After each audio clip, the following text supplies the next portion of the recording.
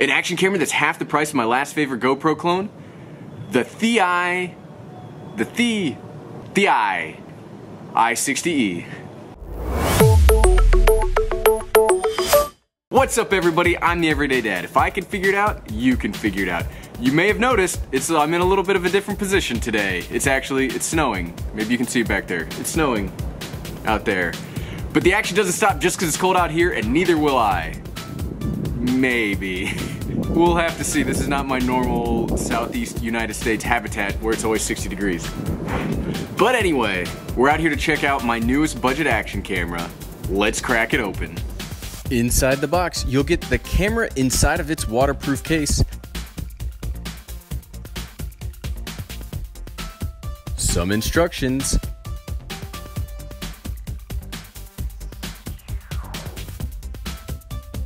and all of the accessories you need to get an action camera up and running. Seriously, one of the best parts of these Chinese action cameras is they really give you everything you need to get going. I paid $60 for this camera, and the price and included accessories get me about halfway towards recommending it just on their own. But let's get into what I humbly call the pillars of action. Ease of use, and that generally means a touchscreen. Now, the Thieye does have a screen, however, it is not a touchscreen. And to be honest, navigating its options is pretty complicated, and it's not intuitive at all. It definitely takes a hit in the ease of use department. However, like my Sony FDR-X3000, it does have an included phone app that can control the camera, making up for the lack of a touchscreen, but even this app only works about 50% of the time. It took me 3 tries just to get it to work correctly to film this. 2, I want it to work with GoPro type accessories. Now, you saw in the box, it comes with a whole slew of GoPro type accessories, and so the major one I'm really concerned about is my gimbal, which is a Thieye G5. If it can work with that, it will work with the majority of my accessories. The I60e is really light, and you have to mess around with the counterbalance weights a bit, but you can get it to work with the Thieye G5, which gives it a big thumbs up for me. 3, decent image quality.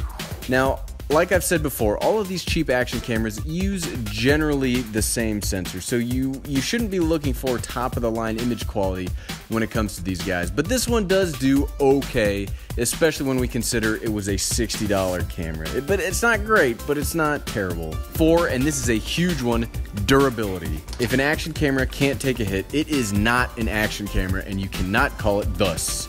Period. End of story. Hang up the phone.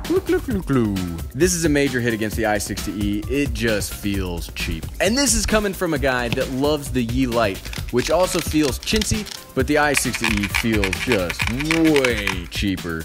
It is very light, but the light doesn't make it feel high-tech. It makes it feel flimsy, and I just don't think it could stand up to any abuse, let alone tough abuse. 5, some kind of built-in stabilization. Stabilization is one of my favorite things action cameras are doing this year.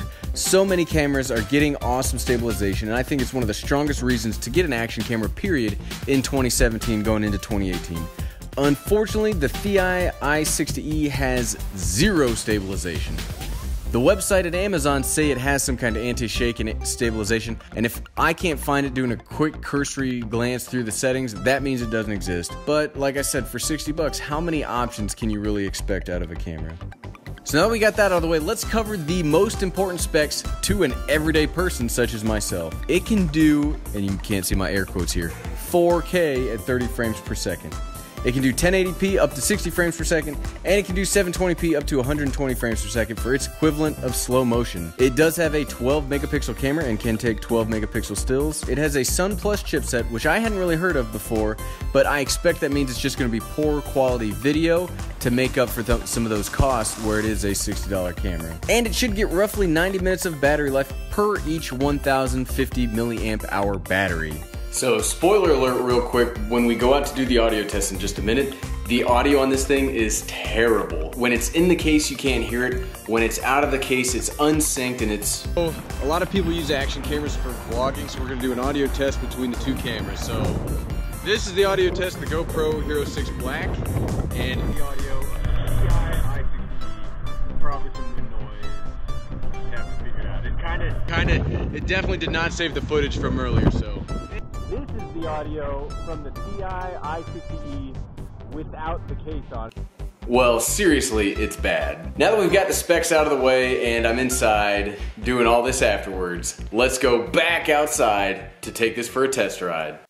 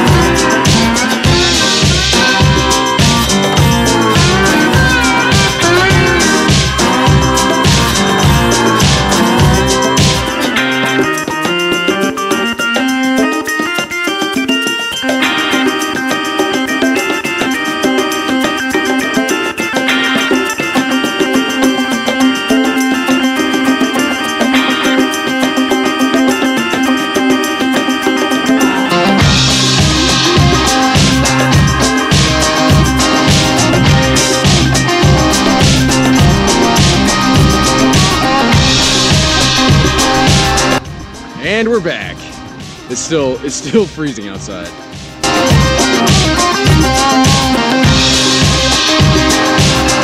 Super sweet ninja skills. What? Ha.